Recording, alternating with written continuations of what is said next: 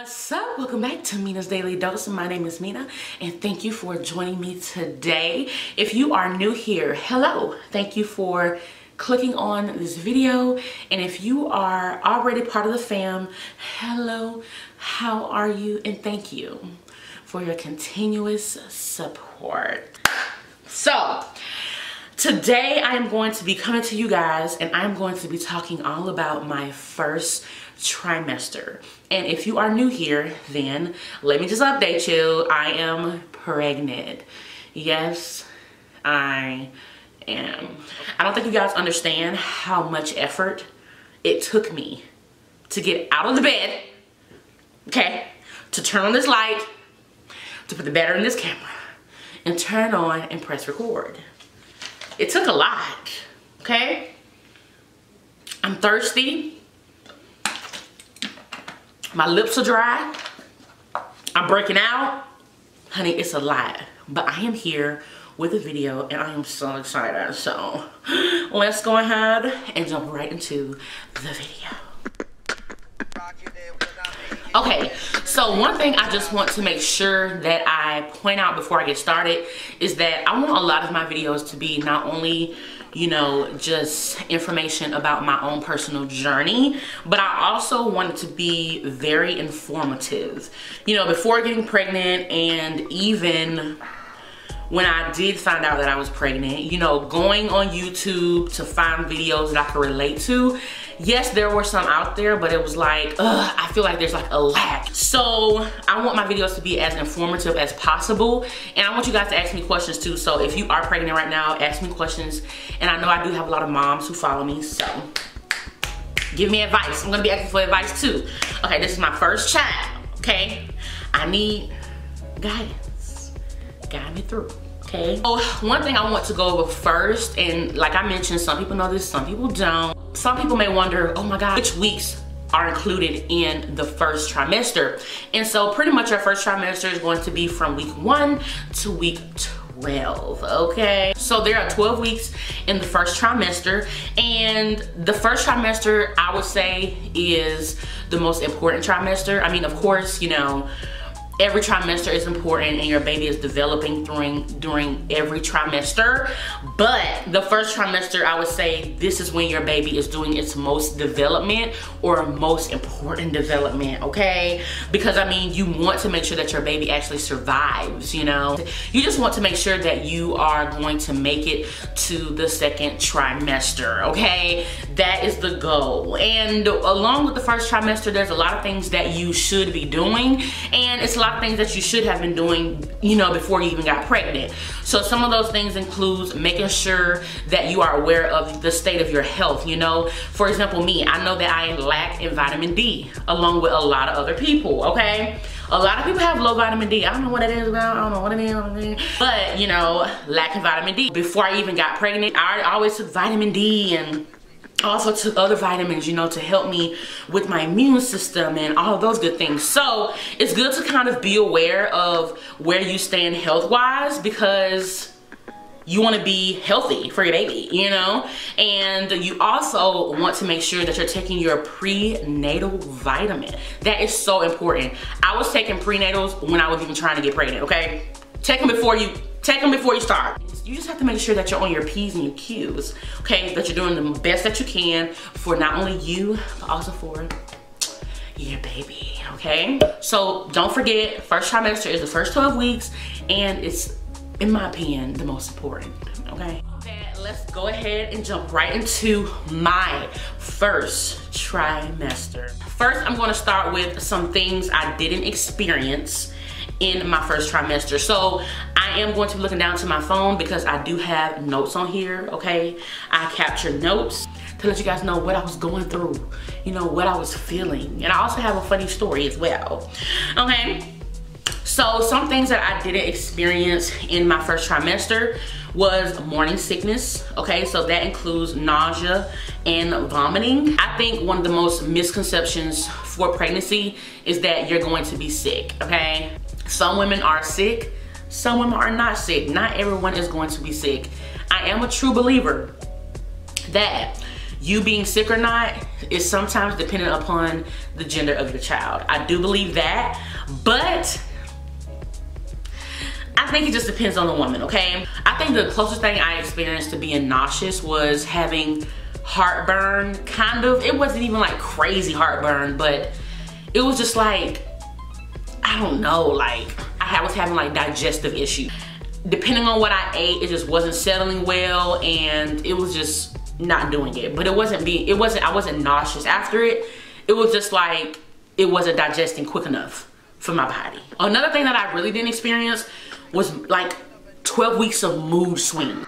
Before I even knew I was pregnant, I was a little bit emotional. It wasn't like going back and forth in between angry, mad, sad, depressed, you know, like it was none of that. I was more so emotional when it came to like watching certain movies and to watch, you know, reading certain stories that were sad. Like I would just cry easily and things like that. But it didn't happen a lot, but it did happen. I wouldn't say I had like 12 weeks of mood swings, you know what I'm saying? It was just like for a couple days that I remember that I was just like very emotional and didn't know what was going on with me.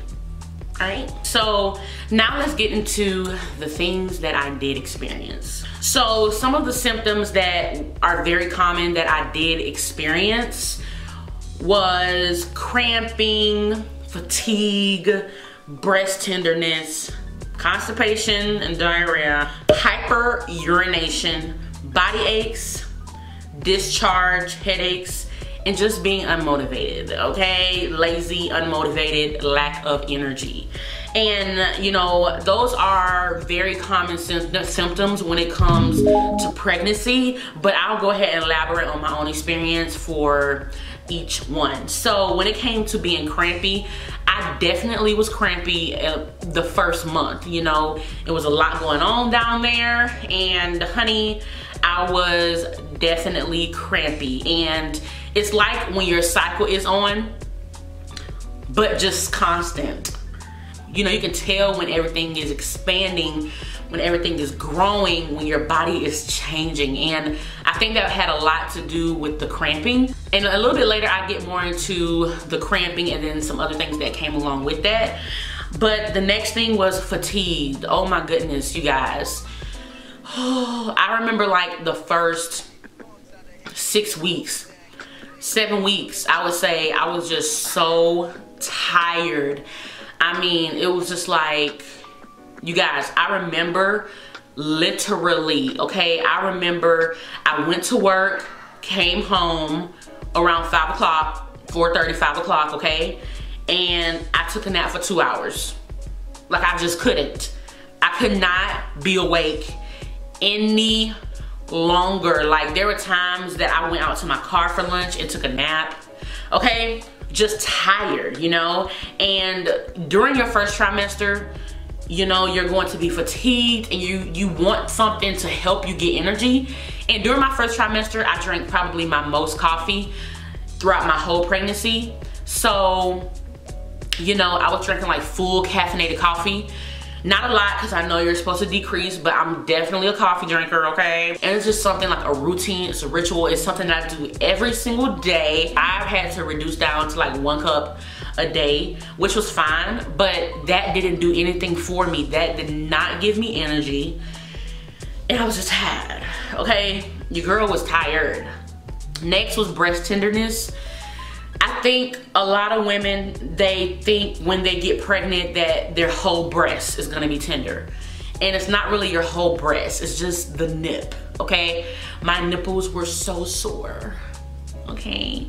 My nipple tenderness has not subsided at all. Like, my breasts are still, like my nipples are still pretty tender. And I don't know if that's supposed to be that way, I have no idea. But breast tenderness is something that I definitely experience, and I feel like that is one of the telltale signs that you're pregnant anyway. So I feel like a lot of women experience that symptom. Just disclaimer, if you have a weak stomach, if you believe that bodily functions are disgusting, then I would say skip ahead about 30, 45 seconds to a minute, okay? Maybe even 2, because I have a story to go along with. I'm not a person who shies away from speaking about disgusting things, okay? I'm in the healthcare field. I don't care, okay? Constipation and diarrhea. I would say during my first trimester, it was more so constipation. There was a little bit of diarrhea in there, you know, a little bit, but it was mainly constipation. And I feel like a lot of women experience this. I mean, it's a natural symptom to go through when you are pregnant because your body is changing and the fluctuation of your hormones really makes you constipated, okay? It just messes up your digestive system in general. So, oh my God, you guys, I have to tell this story. It's funny after looking at it after, okay? But I would say this was maybe around, it may have been around like week 8 or week 9. And you guys, I'm not kidding. This is a real story, okay? So I get up in the middle of the night, okay?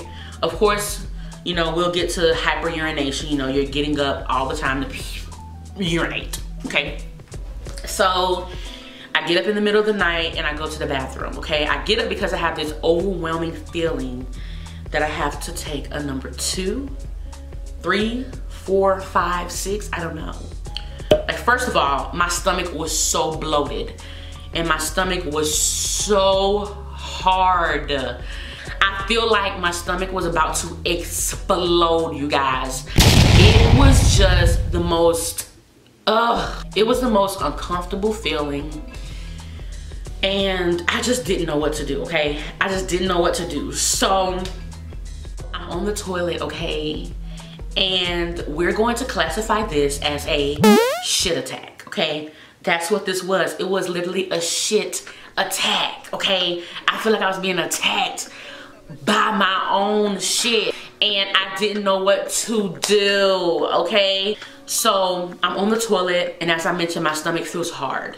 I'm like, what's going on? What's going on? What's going on?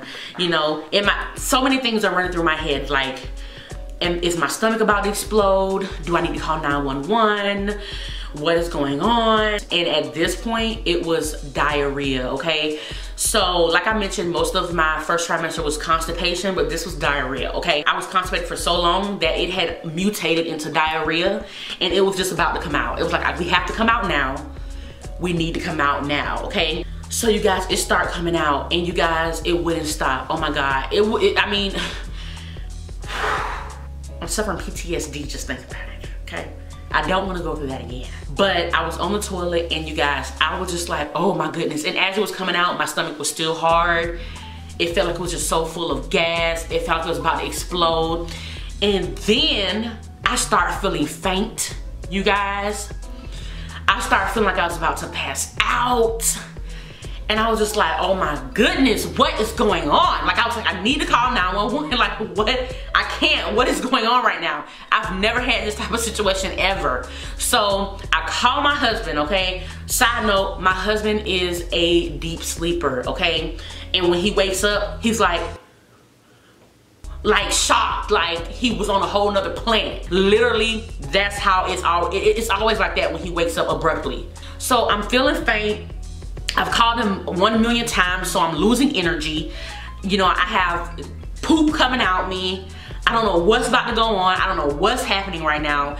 And I'm like, babe, get me something to drink. Get me some Pedialyte. Thank God I had Pedialyte, you guys. Thank God. I always have, you know, a cup on my side of my bed. I always sleep with water or whatever on the side of my bed. And so I had, like, you know, a mason jar with some water in it. And I was like, giving him directions, like, you know, get the cup on the side of my bed and just pour Pedialyte in there. You know, just give me some Pedialyte, you know. Oh my God, y'all. I hear him in the kitchen, okay? He's in the kitchen. I hear cups rambling, glass, refrigerator opening, and I'm in there like, oh my God, help me, help me. I feel like I'm about to die. I don't know what's going on.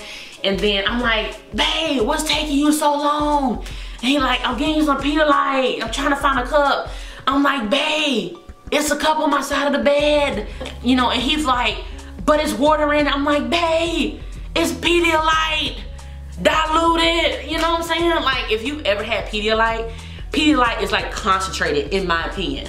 You know, like a lot of athletes drink Pedialyte in order to be hydrated. But for me, like, I'm not working out. I'm not playing a sport at this point in my life.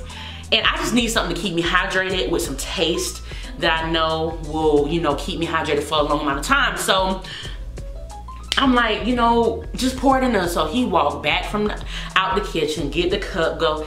And you guys, I'm on the toilet like literally now one is dialed. I need help. You know, he finally brings in the Pedialyte and the water, whatever mixture, okay? And I'm drinking it. And I'm like, oh. As I'm drinking, I feel myself come back to life. I'm like, oh, thank you, Lord. I don't know what my body was going through, but it was trying to get all of this out of me, okay? I don't know how many women experience this in pregnancy. I don't. But it was just like the craziest thing. And I just was outdone after that. I was like, I really hope I don't have this again because I can't do it. I cannot do this again. It was an experience and it was very funny afterwards, okay? It was very funny afterwards. So the next thing, hyperurination, you know, you're urinating all the time. Getting up, just using the bathroom, using the bathroom, using the bathroom, using the bathroom. And you know, you want to stay hydrated through the night, so you drink throughout the night, but then you also have to use the bathroom throughout the night. And for me personally, my child is sitting so low, okay? My child is only 1 centimeter away from my bladder. So, you know, my urination is probably a little bit more crazy, okay? Because my child is so low, super duper low, and head is always down. So more than likely, I usually always feel like I have to use the bathroom. I have to be aware of what using the bathroom means and what doesn't using the bathroom mean, okay? And I'll get into that a little bit too. But after that was body aches. I mean, I was so achy, you guys. Like I mentioned, I was crampy, but I was also achy. Like it would be times where I would get up on the weekends to cook breakfast. I couldn't even stand up the whole time to cook pancakes. I had to sit down in a chair at the stove and flip the pancakes. How crazy does that sound? That sounds so crazy to me. And I really hoped, I was like, I hope my pregnancy isn't like this the whole time. Like, I really hope I don't feel like this the entire time. Like, I can't stand up to cook breakfast. Like, that is insane to me. So it's good to know that I can now stand up and my body has acclimated to its new normal and it's not a problem. But yeah, a lot of body aches, especially in the hip area. I had some aches, and I think that goes for a lot of women, you know, because your pelvis and all that good stuff. And the relaxin, okay, the relaxin, which is a hormone that relaxes your joints and muscles. Well, more so your joints, it relaxes your joints. So that's why you feel a little bit more achy, you know. But yeah, achiness was definitely something else. Discharge, I definitely had discharge. I had brown discharge, and now I'll get a little bit more in detail in this in my next bullet of my symptoms. But I did have discharge, which was brown discharge, and all I have to say is do not be fearful if you have brown discharge, okay? Now, in the same breath, don't be fearful, but also let your health provider know, okay? It's very important that they are aware of your state at every second, every moment of the day, okay? So if you have brown discharge, or if you even have a question about anything, you know, go ahead and go to your provider and ask them and let them know what's going on. My provider is absolutely amazing. I mean, told them, they got me in for blood work to check my hemoglobin to make sure my level was great, and everything worked out perfectly fine. But brown discharge is something that is normal when you are pregnant. You will see the majority of your brown discharge in your first trimester, and I had to make sure that I was aware of that. I did a lot of research, you guys, and that's something I like to do anyways, is research anything I'm interested in, or if I'm going through something, you know, if it's pregnancy, if I got a cold or anything like that, honey, I'm researching natural ways, natural remedies, and just being educated and knowledgeable on whatever that topic may be. So brown discharge, honey, it's normal, it's gonna happen, it's old blood leaving the body, and you just have to remember that everything is changing, expanding, and that is going to come with some discharge, you know, it's gonna come with something, all right? And then headaches, I've definitely had headaches. I've even had headaches in my second trimester, but my first trimester, my headaches were a little bit more consistent, I would say. I mean, they were lasting longer than a day, lasting longer than 2 days, and it wasn't like a banging headache, but you're gonna have headaches. You know, just being more mindful about my environment, my surroundings, and what could trigger a headache, and just being more aware, making sure I'm drinking water and eating the right things that won't trigger a headache. And my last thing that is a common symptom is being lazy and unmotivated.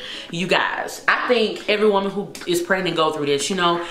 I mean, it may also depend on your line of work. It definitely affected my YouTube channel for sure. It affected, you know, everything in my life other than me having my job, because I do have a career, you know, so it didn't affect that obviously, but everything that came secondary to that, it affected, you know. It just wasn't happening. I was so lazy, I was tired, and I don't want to say it's me. Like, I think it's really important for women who are pregnant to understand what they're going through, but not to like blame themselves or feel bad for what they're going through and the changes, because they're all natural and everybody goes through it, you know. And it allowed me to adjust to my new life of, you know, carrying a little human. So that's something I think that a lot of women experience is, you know, just lack of energy, laziness, unmotivated. Yeah,